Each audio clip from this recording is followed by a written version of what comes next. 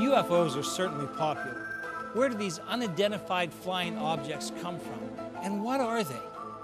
Coming up on today's edition of Origins, UFOs, a biblical perspective with Dr. Danny Faulkner.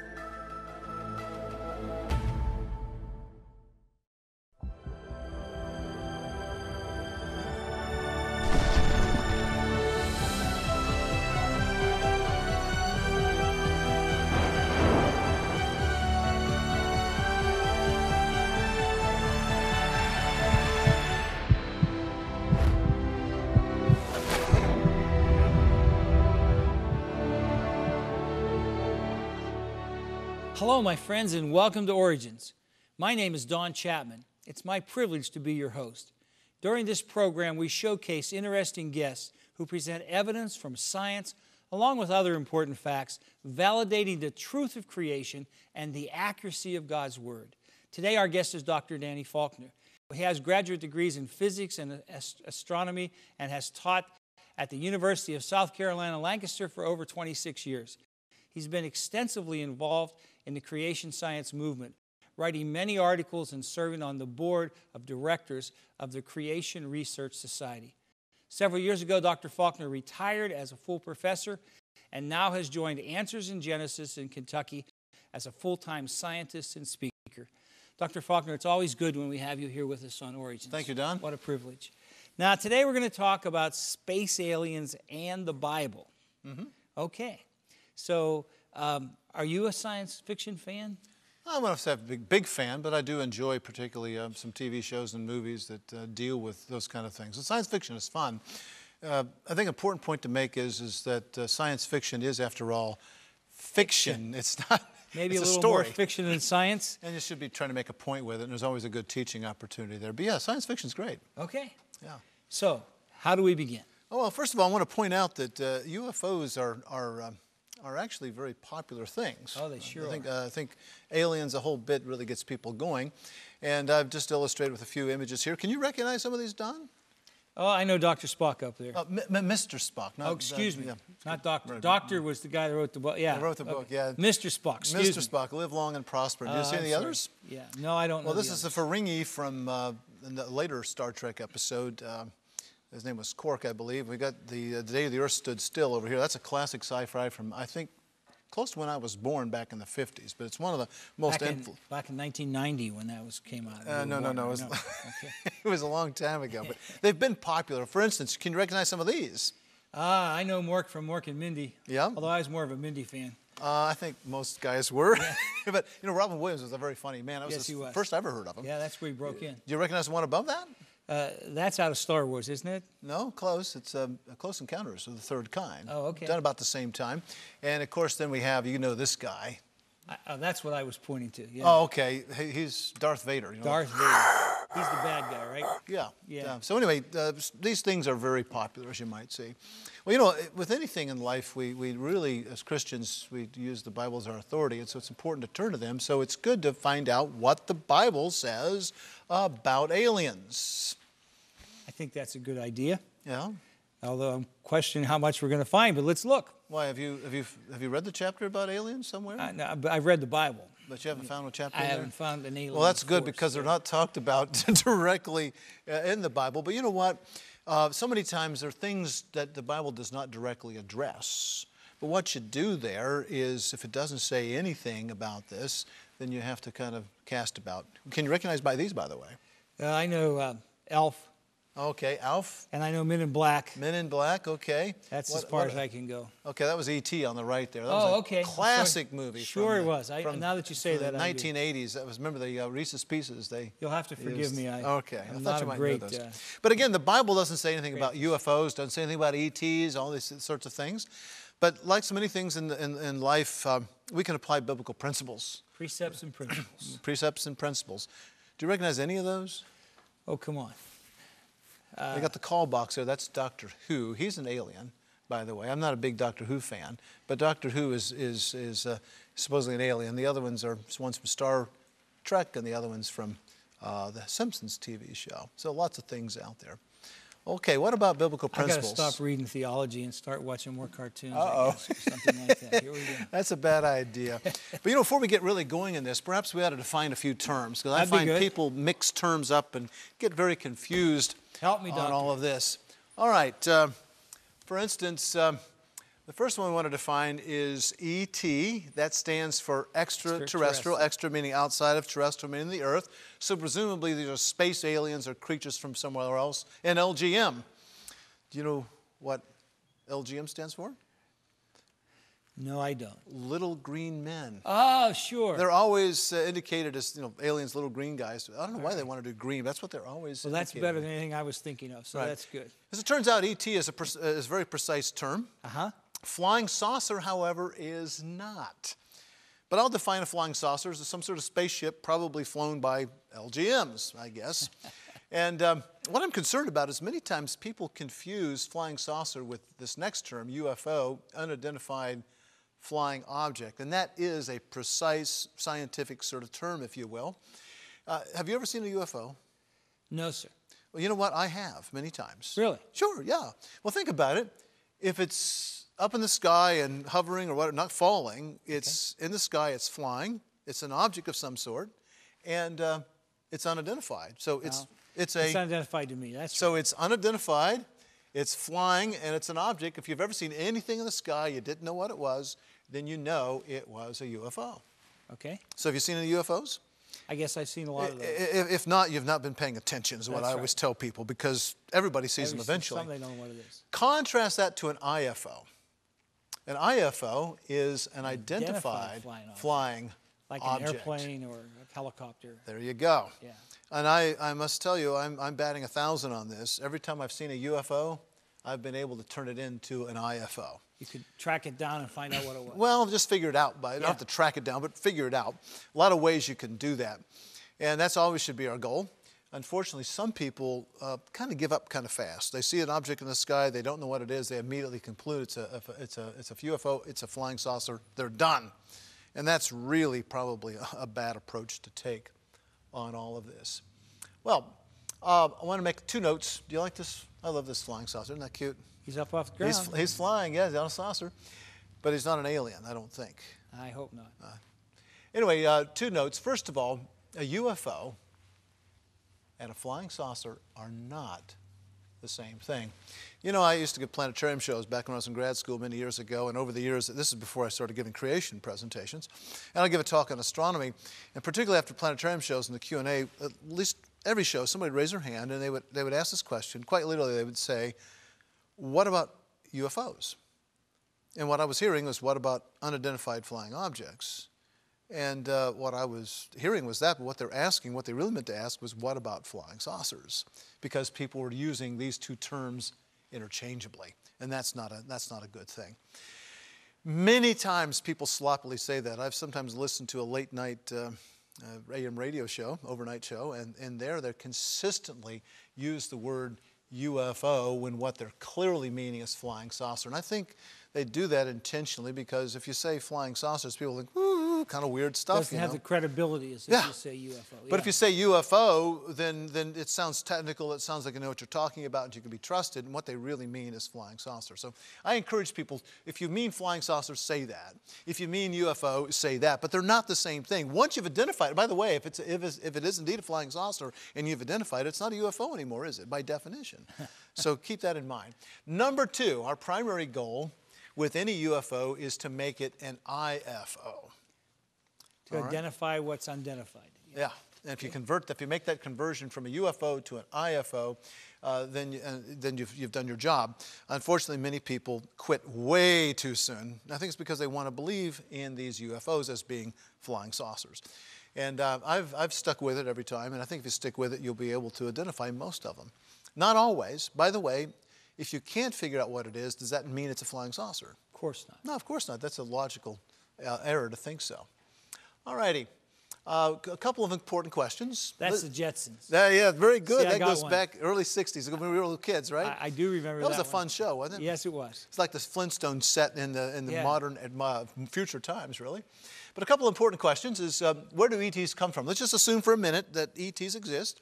And if they do, they have to come from somewhere. And if they do, presumably they come from other planets. Now, these are either planets within our own solar system, like Mars or Venus or something, or from planets orbiting other stars. Probably far, far away. Far, far away, it would seem. Of course, that's a problem in transportation. Don't have time to talk about that today, but presumably other planets out there. Now, if that's the case, you have to really ask the question, if you really want to get the question of where do ETs come from, it's not so much other planets, that's the immediate answer, but the ultimate answer is, where did life on those planets come from? All right? Now, there are really only two possibilities. Did they evolve? That is, was there no life on this planet, and then there was life, and then it evolved into what we see today? Or did God create them? And, I would hope that people would believe the Bible if they believe in ETs. I believe that ETs exist. I think that they would believe that God created them.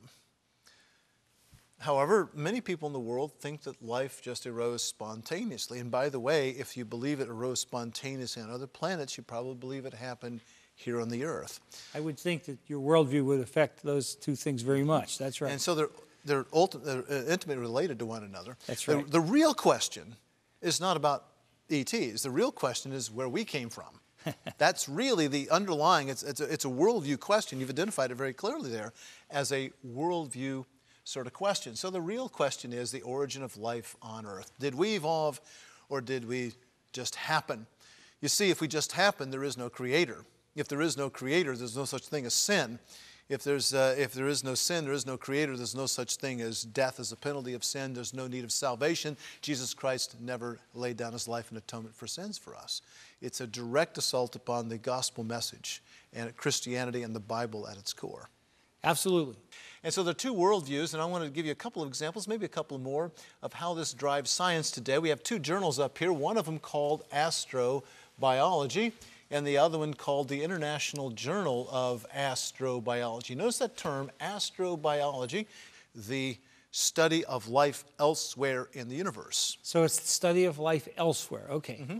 And one of these journals has been around for, I think, 12 years, the other one 15 years. One of them's a quarterly and one of them 6 issues a year. And each issue packed with articles about presumably life elsewhere in the universe.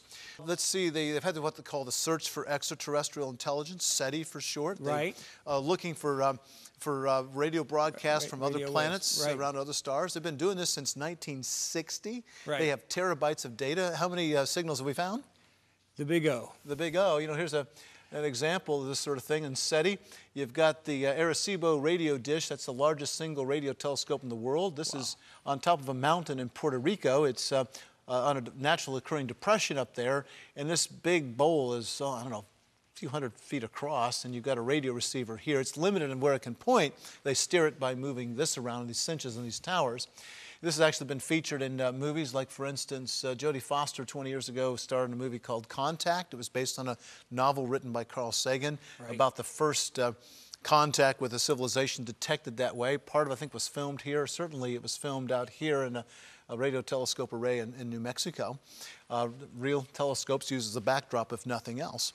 So they were looking for life on other planets through all this, and of course they found something there. Otherwise you have no story. But it turns out that there is a lot of this. The search continues to go on all the time on these things. Frank Drake, who started the first SETI experiment in 1960, came up with the Drake equation, trying to estimate how many civilizations might be out there we could listen in on. And it's a product of 7 different factors he puts together, like how many stars have planets and how many have life and all this kind of stuff. And how many of those actually have numbers associated with them? How many of them have any life? Well, 0 so far. So that's where we are. Yeah, so we do this SETI, we do other experiments. We've been looking for extraterrestrial planets, trying to find planets like the Earth where life could exist. And we found about 2,000 planets now orbiting other stars. Do you know how many of those are Earth-like? None. So we have several lines of evidence all suggesting that I think scientifically we can conclude that we are alone according to the science. And I can stand here today as a scientist and say, because of the data we have, the best conclusion we can reach is we are alone in the universe. Now somebody may say, well, wait a minute, the data may change next week, next month, next year. And that's certainly true, but come back and talk to me then is my response, because we can't base scientific conclusions upon what we don't know. We can't base it on what we might know in the future. We have to base our scientific conclusions on what we know right now. Facts? Yes. Scientific facts as they now exist, Yes. those scientific facts can change, of course, unlike biblical facts. Okay. But if we base it upon what we know right now, the best science, you come to the conclusion we are alone. And that's a very definite answer, I think. Well, we're not really alone because we know the Creator, but we're special and unique from That's right. everything else He made. Nothing because like we have us. the precious gift of life and the precious gift of being made in His image. That's it. Now, Dr. Faulkner, we have to take a break, but I really want to see where you're going to go biblically with this. So, folks, you've got to come back as we apply this to God's Word and apply God's Word to the stuff we've been studying. So you stay right there. We'll be right back.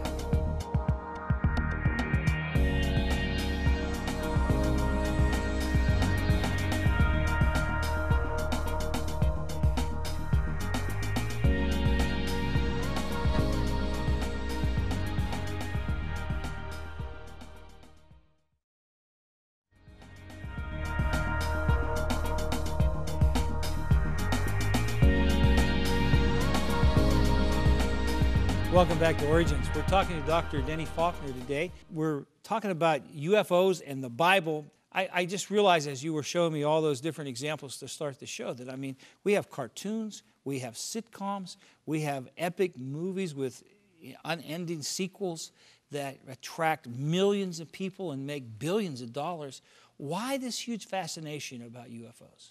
Well, I do believe it's an attempt to explain life on this planet by some other means other than creation. Okay. That evolution really is driving the foundation of that. It's, as a Christian, I'm okay fantasizing about this as long as you realize it's just fiction we're talking about. Right. But to many people in the world, this represents reality to them. That if we've evolved, it would be inconceivable that life evolved only on the earth and nowhere else, because that would make the earth unique, Right. and make it special, and that kind of drags you right back to creation, doesn't it, if we have a unique status. So they want to make us just very typical of what's going on in the universe, so life must be abundant.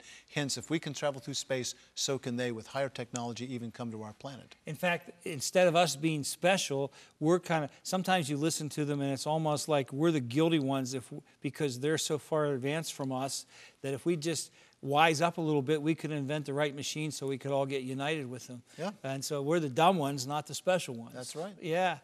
Well, we've got, did God create ETs? I know the audience is holding their breath to find out. Well, we talked about evolution before the break, and Right. did they evolve? And I think there are good reasons, and Yes. many of your shows on Origins TV would give you reasons why they don't evolve. But suppose somebody would say, well, maybe God created ETs. And I'd like to ask the question then, are they like us in any respects? I mean, they're intelligent, they're social creatures. You can't build a spacecraft by yourself. In many respects, they would have to be very similar to us. Yeah. And if that is the case, then are they in need of salvation like we are? That's a very big part of what we are, is it not? Humanity. Now, if that's the case, if they're in need of salvation, the question arises, why? Why are they in need of salvation? Well, was it because of Adam's sin? You see, Adam, we know from the New Testament and the Old Testament, disobeyed, and it brought disobedience brought death, and death through that disobedience, and Yes. all die through him, but through the last Adam, Jesus Christ, all may be made alive. Well, here's the problem. If it's because of Adam's sin, you realize, of course, to them, we're the aliens. Adam was an alien. Jesus is an alien. So could you imagine sharing the gospel on one of these alien worlds? Wouldn't it start off something like this? A long time ago, in a galaxy far, far away? Right. Doesn't make much sense, does it? No. That really kind of cheapens the whole thing. Well, then you have the situation, well, maybe sin did not enter that world. Maybe, maybe these are perfect beings that somehow escaped this. But you know, if that's the case, we also have in the New Testament the fact that the book of Romans chapter 8 talks about this taint of sin over the entire creation. So they're living in a world with that taint of sin. So Romans 8:18 through 25 would seem to include these alien worlds. So how could you have perfect unfallen creatures living in a world that's tainted with the effects of Adam's sin. And that's a real problem as well. Speaking of our uniqueness again, that's fascinating that it says all of creation was affected by our sins, like we're the main characters. That's it. Again, get back to the centrality. You know, maybe we're not geographically the center of the universe, but we certainly are the center of God's attention. Yeah. And our effects are very large. You know, it's not just from those passages like Romans 8, but also 2 Peter, the book of Revelation, and also some Old Testament passages talk about there being a new heaven and a new earth one day. Right. That's right. And I think it's because both the earth and the heaven need to be redeemed from the taint of man's sin upon the world around us. Groans. That's right. So I think I can conclude biblically that we are alone. So get back to the question. Scientifically, I argued before the break, I think there's a very good case from the known data now that we are alone, at least as far as physical beings like us, not spiritual beings. And biblically, they are the same. Don, don't you love it when science agrees with the Bible? I do. Now, you don't want to say when Bible agrees with the science, because science changes, the Bible doesn't. But here it's fine because the science is caught up with the Bible, I think, in this respect. Now, I've been talking about intelligent life like me and you. Hope we are intelligent enough, I hope. All right. You are. Okay. We have, does this preclude animal life or plant life or microorganisms on a planet, alien planet? That's a fair question. But you know what? There's dominion and purpose involved in all of this. If you look at Psalm 8, for instance, we are clearly given dominion over the animals and plants on this world. We're given dominion in chapter 2 of Genesis. There's a dominion there, and if you don't have beings like us on these alien worlds that are otherwise like the earth, then there's nobody in charge. And that seems to be fundamentally different from what we have on this planet. Now, are planets alive? Well, biologically they are, but biblically, are they alive? Well, you know, in the book of Leviticus, it gives a criterion for life. What is it? The life is in the blood, isn't it? Yes, yes. Now, do plants have blood? No. No. In fact, a lot of creatures we think of as being alive, such as microorganisms, don't have blood either, nor do they have breath in their nostrils. This is another characteristic of life given at least the time of the flood. Right. So even though these are alive in some biological or modern scientific sense, I would argue that they are not alive biblically. And that is a very important distinction to make here, that these things are not alive in that case. And I think the answer is a very definitive no. So consequently, I can speak of life in that way. And probably, I think my case is less sure in this case, but I don't think even that kind of life exists out there on other planets. Now, what are UFOs? That's a question. If I told you they're not ETs, they're not LLGMs, then what are they? I am convinced from my study, and this goes back 40 years, 45 years, I'm convinced the vast majority of misidentifications. People fail to convert UFOs to IFOs. And again, if you can't convert one, it doesn't mean it's automatically a flying saucer, and we agreed, no, that doesn't follow logically. Some are out and out hoaxes. You heard of crop circles? Those were places where they supposedly grain was flattened down a swirling pattern. It was very definitively shown to be a hoax. And some remain unexplained, but again, as I've said, that doesn't automatically mean that aliens have visited this planet. That just does not follow. So between the misidentifications, the hoaxes, we have a few unexplained, but again, that doesn't mean that they're flying saucers. Need to keep that in mind. That's just sloppy logic otherwise. So, there's a spiritual battle involved. Some people have argued that these are lights in the sky and Satan appears as an angel of light, so maybe these are just physically demonic manifestations. I don't like going there for a number of reasons. I think some people want to tie eschatology into that. There's always an occult connection with, you find a lot of people that claim that they've been abducted and so forth. They have an occult connection vast majority of the times. But you know what? This whole thing reinforces a belief in evolution. And I think that's the real satanic deception. Subtle as it is very important, because the more and more people believe that life evolved elsewhere, the more and more they believe it happened here, and this will ultimately deflect our attention away from the true and living God. And I think that's profound, and it's true.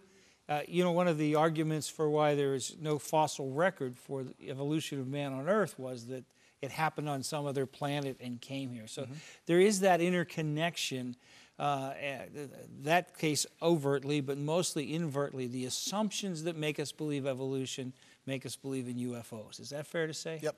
Yeah. But we got to deal with reality. Reality is what we can test and see. The Bible says, taste and see the Lord is good. And I like that. And I like the fact that my faith is founded on a historical event, that Jesus Christ, God become a man, died for my sin, and then he rose from the dead. And because he arose and is alive, we can live too. And you know, that's a historical fact grounded in reality. This is fiction. And one of the things that concerns me for many of our young people, and some of them aren't so young anymore, is that they are so consumed by this, they lose touch with reality. And I pity anyone who gets so into UFOs that they need the one who is going to come from the sky and put his foot on the Mount of Olives and become King of Kings and Lord of Lords. And he's the one we ought to seek.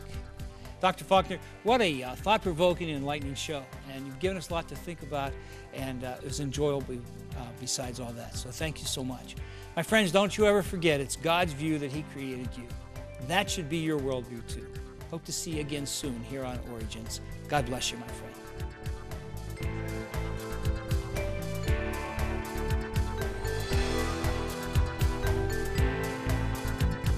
Thank you for watching this edition of Origins. For a DVD of this series, you can order online or send a $12 donation to cover shipping and handling, and write to Origins Program number 1701, Cornerstone Network, Wall, Pennsylvania 15148. If you like a copy of the PowerPoint information presented today, you can download an episode guide at originstv.org.